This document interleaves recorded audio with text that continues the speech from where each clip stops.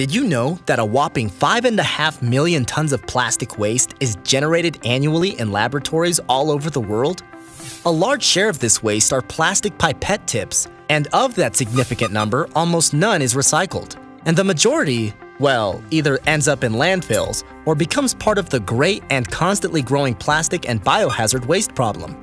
It has been estimated that there are enough pipette tips get discovered every year into the landfill that if we place them next to each other, it will circle the Earth 6 times. This alarmingly high volume is also responsible for the increase in the cost of healthcare and other life sciences segments. There has to be ways to reduce this huge negative impact on the environment and the eventual cost it incurs. Well, Grenova is offering a solution that can remedy all that. Grenova is offering devices that labs can implement into their own facilities to safely reuse pipette tips and reduce plastic waste into the landfill, while cutting down the cost by up to 90%.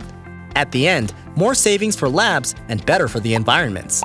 Is your lab ready to go green and save green? Visit www.grenovasolutions.com and fill out the form, or call 1-804-325-1354 for more details.